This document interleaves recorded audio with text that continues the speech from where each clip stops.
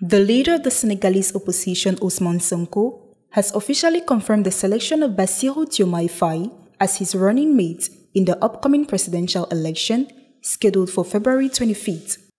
Sonko has made the announcement in a pre-recorded video that was shared on his Facebook page on January 28, 2024, and on media outlets linked to the opposition.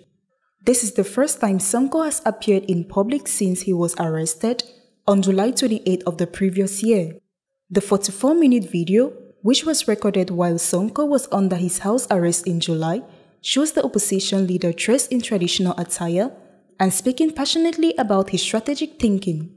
The formal endorsement of Bassirou as his chosen successor is a key aspect of Sonko's message. Whether Bassirou, who has been in provisional detention since April on charges, including incitement to rebellion, will be released to campaign, is one of the crucial questions arising from these announcements. Legal experts are divided on the matter, with some arguing that the seriousness of the charges could be an obstacle to provisional release, while others point to constitutional provisions guaranteeing equality between candidates in terms of campaign activities.